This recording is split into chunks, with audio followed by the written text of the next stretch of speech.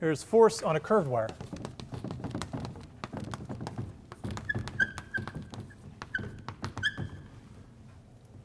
All right, so now instead of a straight wire,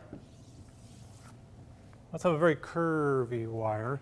And let me try to draw it nicely. It has a uniform diameter. Like that. Oh, so close, okay. And there's current flowing through this wire. The same current has to flow all the way through the wire, like that. And let's put it in a magnetic field. Doesn't have to be uniform, but I'll draw it uniform just to make it easier to see. All right. If this wire were straight, we would have F on the wire equals IL cross B, like we just talked about.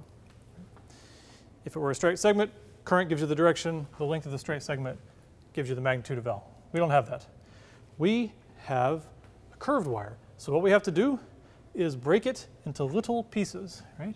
So if it's curved, and if we look at a small enough piece, like this piece right here, that piece is essentially straight.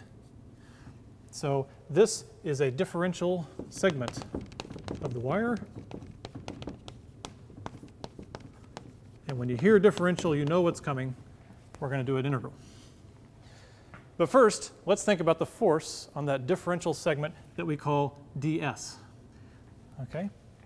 So let's look at a segment of the wire. Well, since it's a little piece, we're just going to figure out a little piece of the force, dF.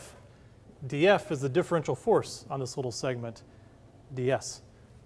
Well, let's just copy the equation. I, the current, is the same everywhere.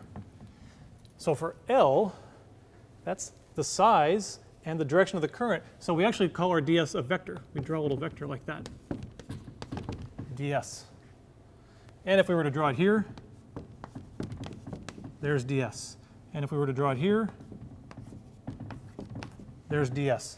So ds just marches along the wire, following the direction of the wire and the current, and always a little differential small piece, so it looks straight.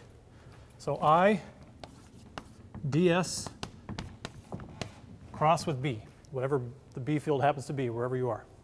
Okay? So pretty much the same thing. We just replaced L with ds.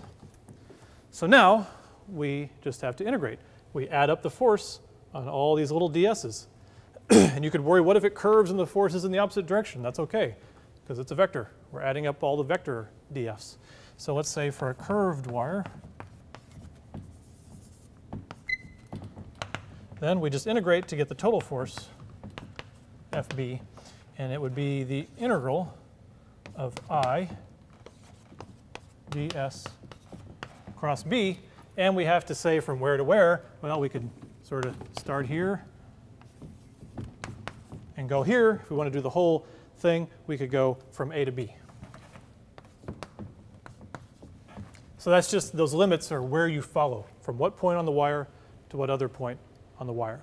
So when you integrate along a line like that, it's called a line integral. It has several other names: contour integral, line integral, whatever you want to call it.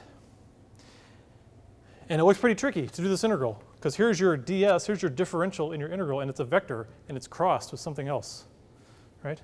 This is vector calculus.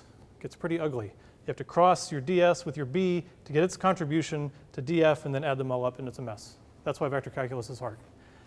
Just like the vector flux for Gauss's law, though, we're always going to do fairly simple geometries where it won't be that hard to figure out the integral without having to actually do the integral.